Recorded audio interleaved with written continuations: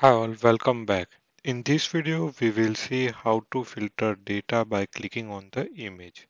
So here in this visualization, I have category, subcategory, and sum of sales, which is represented by horizontal bar graph. Now, when I'm clicking on the furniture image, I can see data for only furniture category. Similarly, when I'm clicking on office supply, my filter criteria is getting changed. So let's understand how to create this type of visualization.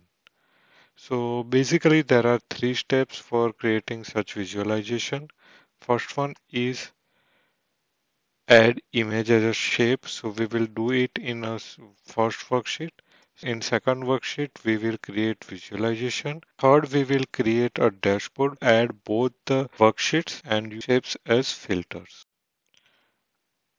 I have opened a worksheet. I am renaming it as shapes. First thing we will do is take category, place it in the rows. From the marks card, I am selecting shapes as a drop down. Now I will take category and place it in shapes. I can see by default X mark is showing up as shapes. I'll go to shapes of the image which I can select for furniture, office supply and technologies category. Now let's understand if I want to add shape in this particular list, I have to go to my Tableau repository, which is inside my documents, then need to go to shapes and create a new folder. I'll name it as a category. Then I'll go inside category folder and place images. So first one is furniture, second is office supply, and third one is technologies.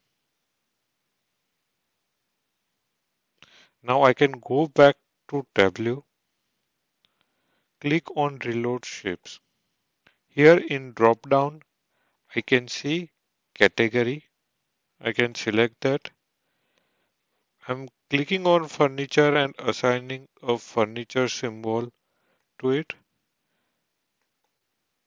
assigning appropriate symbol to office supplies. Last one is technology. Clicking on apply and OK. Now I need to swap rows and columns. One way I can do is that take the category and place it in the columns. Second one is click on this icon, which would help me in swapping rows and columns. And third option is pressing Ctrl W. So I'm pressing Ctrl W over here. I will hide title. I'm hiding field label and will remove show header. So I have those three images, but they are small in the size. I am dragging it to increase the size. From the size chart, I am increasing the size of image.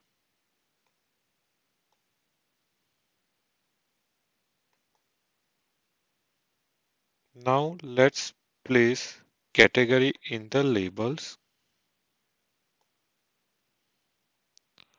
Double click on label, going to alignments. We'll select bottom and horizontal alignment will be center.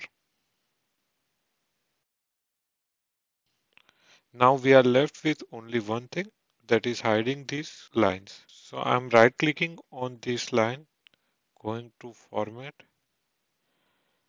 selecting borders, going to rows, and in rows I'm selecting row divider as none.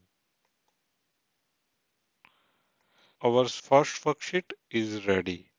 In the second worksheet, we will create a visualization. So let me create a second worksheet from here. I'm naming it as visualization, taking category in the rows,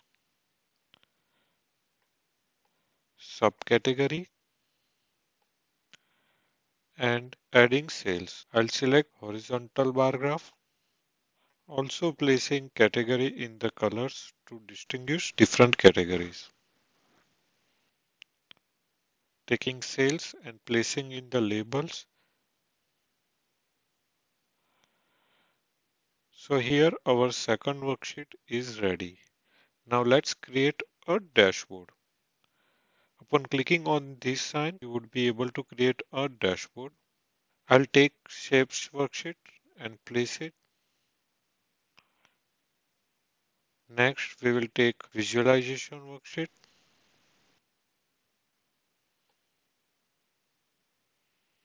I'll do some alignments, hiding the title shapes. Again, hiding the title, removing legends.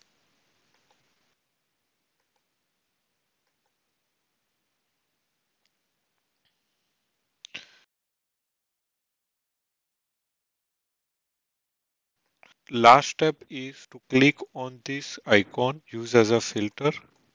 So this will help us in the filtering all the data within the dashboard. Now I can click on any of the category and my data would get filtered accordingly.